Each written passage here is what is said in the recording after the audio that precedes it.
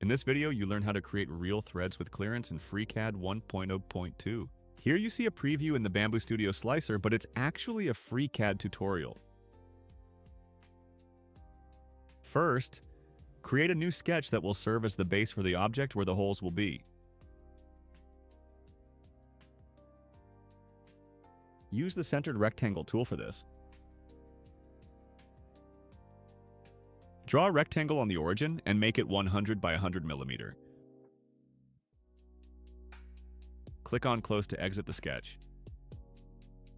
Now select the pad feature to extrude the rectangle. Check reversed, leave the distance as it is, and click on OK to apply.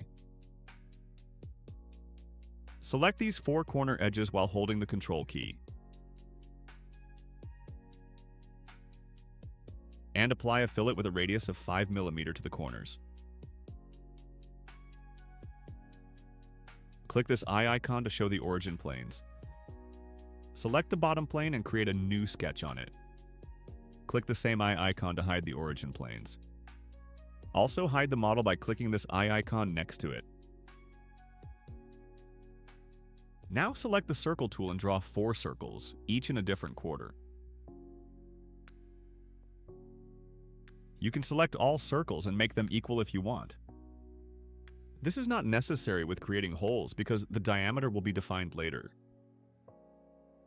Make sure not to select any center point when making them equal.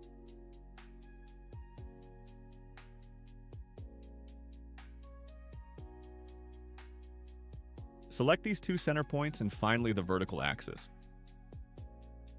Then create a symmetrical constraint. Do the same for these 2 circles, but now with the horizontal axis.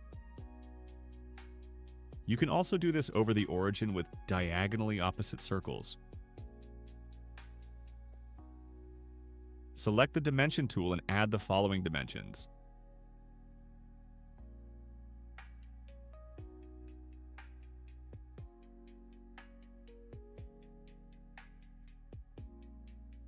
Now all circles have the same distance to the center of the object.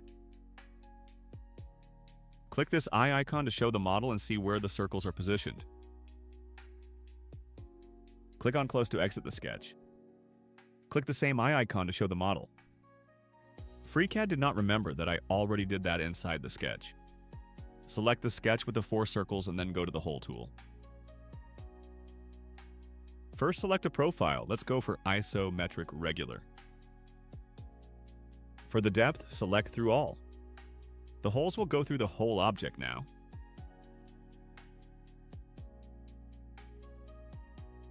Then check the threaded box and select a size.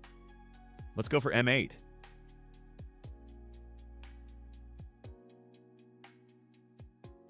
Then check both the model thread and update thread view box.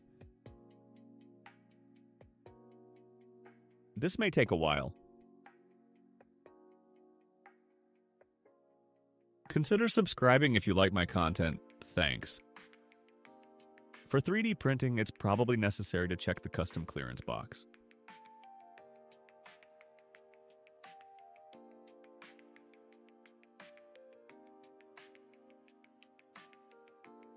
For me, a clearance of plus 0.2 mm works well, but it can be dependent on the thread size. Click on OK to apply the threaded holes. The model with threaded holes is complete now.